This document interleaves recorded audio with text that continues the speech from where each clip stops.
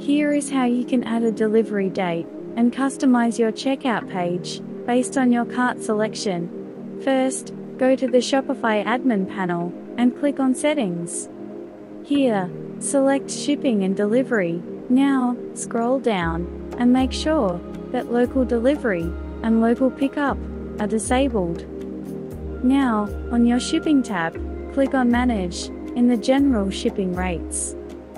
Scroll down and go to the shipping zone. Make sure your shipping location has already been selected.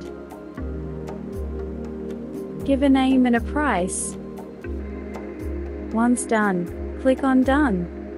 You can add multiple rates.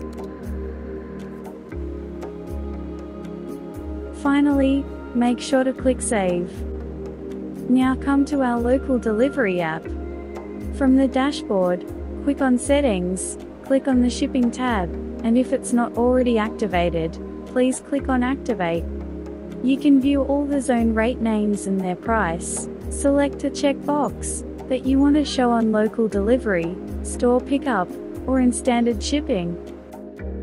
You can add a custom name to display on the checkout page. Once done, click on Save. Now on the cart page, when the user selects a date and time slot and does the checkout, you can see the method that you have added on this setting page. You can add multiple shipping rates.